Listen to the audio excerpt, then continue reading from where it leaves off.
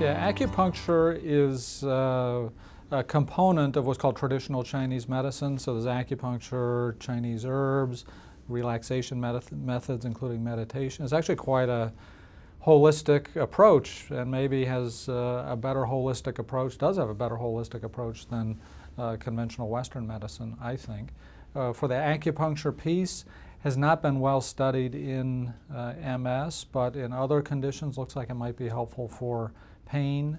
Could also potentially be helpful for some other MS symptoms like anxiety or depression, but has not been well studied there.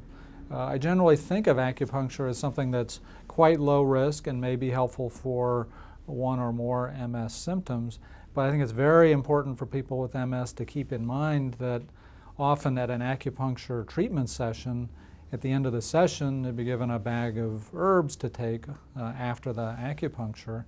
And I think of those herbs, they're kind of the opposite in my mind as the acupuncture itself. So the herbs, those are chemicals. They can potentially affect the immune system, might antagonize the effect of MS medications. Those herbs have never been shown to have a beneficial effect on the disease process of MS or the symptoms of MS. So acupuncture is low risk, possibly helpful. The herbs, no known evidence for benefit and some significant theoretical risks with those. Obviously, if you're going to choose an acupuncturist, that you should choose somebody who's familiar with MS.